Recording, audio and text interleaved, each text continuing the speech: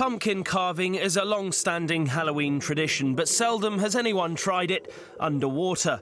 On Sunday in the Florida Keys, a group of scuba divers took their pumpkins to the ocean floor, carving faces and other designs to celebrate Halloween. Meanwhile, people across the US found a host of other interesting ways to kick off autumn. In Salt Lake City, Utah, pumpkin growers managed to turn their largest crops into boats for a paddling contest.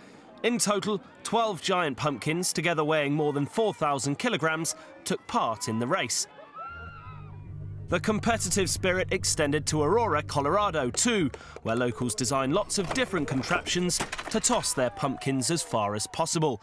Most of the competitors seemed to favour various types of catapults, flinging their pumpkins to the cheers of onlookers. And in Ohio, people gathered to get a glimpse of some of the state's largest pumpkins during a festival in Circleville. One of the giant pumpkins weighed nearly 200 kilograms.